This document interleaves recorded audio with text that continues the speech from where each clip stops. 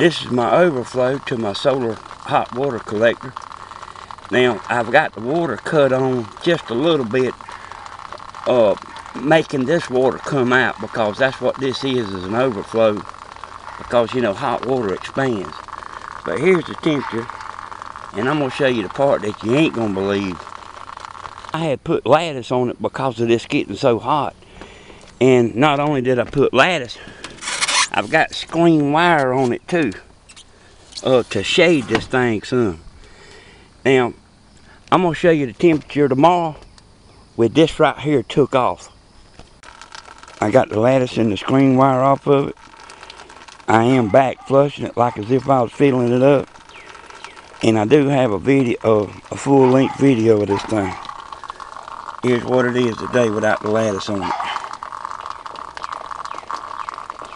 185.7.